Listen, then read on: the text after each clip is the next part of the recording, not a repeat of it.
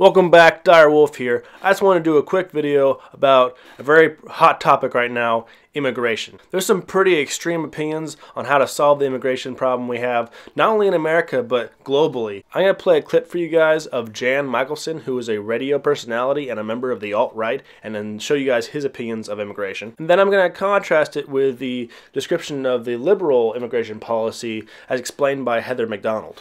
Both explanations will be the extremes of either right or left, and after I show you that, I'll explain to you guys what a little bit of sanity would look like in our immigration policy. First up, Jan Michelson explains how he'd solve America's immigration woes. Tell us how you're going to do it, Jan, and then please tell us how Jan is a man's name. How I would get all of the illegals here in the state of Iowa to leave. And I just put up some signs, and I would just say this.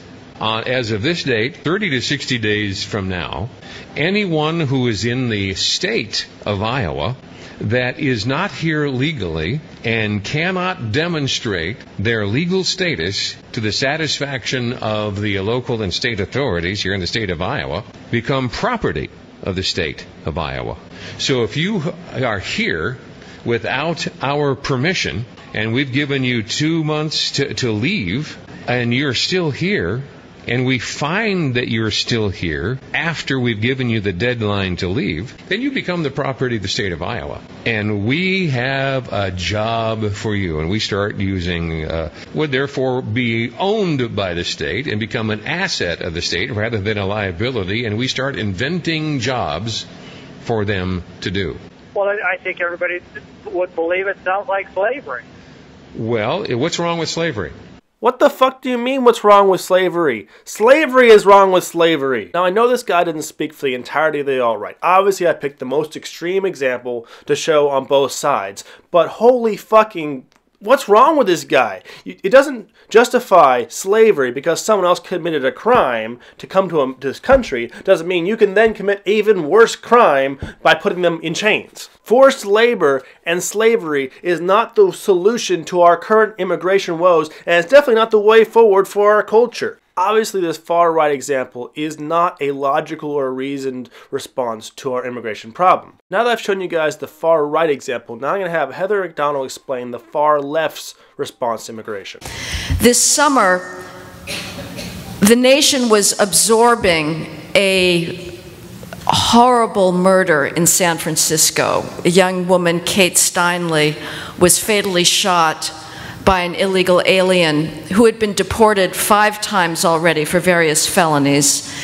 And ICE actually wanted to deport him again, but was foiled in doing so by the San Francisco sheriff, who alleged that this murderer should have been let out without being deported a 6th time. The significance of this event and the underlying policy of sanctuary cities that led to it. But today I want to examine more closely this very concept of a sanctuary city, of which San Francisco is probably the shining example, because it's emblematic of the ultimate agenda of the illegal alien lobby and how it's eroding the rule of law. Until recently, ICE, our federal immigration authorities, used to be known as INS, but now the acronym is ICE, had a program known as Secure Communities. Secure Communities should be a complete no-brainer.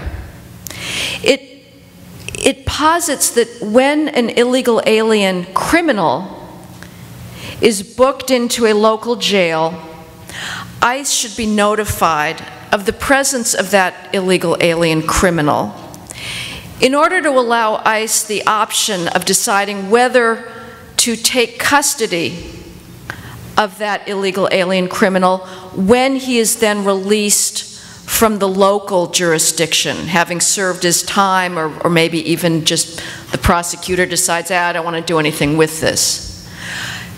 It should be a no-brainer because somebody who's in the country illegally, your garden variety illegal alien, already has no claim for unmolested presence in the country.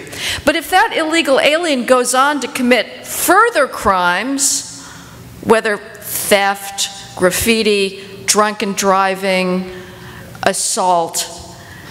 At that point, there is simply no ground for claiming that you should be immunized from any possible threat of deportation. And yet, over 300 jurisdictions across the country formally declared that they would have nothing to do with the Secure Communities program. Now, why is the Secure Communities program and the opposition to it so significant? Its ultimate goal is to delegitimate deportation entirely as a response to illegal entry. Because the left understands that far more important than the fence is this delegitimation of deportation, because there's always going to be, even if we build a fence, there's always going to be people who get through. The issue is what happens next. The left is so cocky that it is starting with the hardest case. It is saying even an illegal alien criminal should not be deported. They actually say it's unfair. If you can't deport an illegal alien criminal, a fortiori, you cannot. There's no moral authority for deporting a garden variety illegal alien. Basically, a complete disregard for the safety of our community. Liberal Democrats value more the big business interest in cheap labor, as well as the guaranteed vote from a underpaid, government-dependent populace resultant from an influx of underpaid, underskilled workers, over the general safety of the populace. This is idiotic and self-destructive. And yes, that is the extreme on the liberal side, but I know not all liberals believe in those policies. Just like I know not all of the alt-right agrees with Jan. I ask everyone watching this video to please avoid these nonsensical extremes. I know it's human nature when you see one side swing so far to the extreme, you are pushed to the other extreme, but it's not good for our public discourse, and it does nothing to further the conversation towards real, sensible solutions.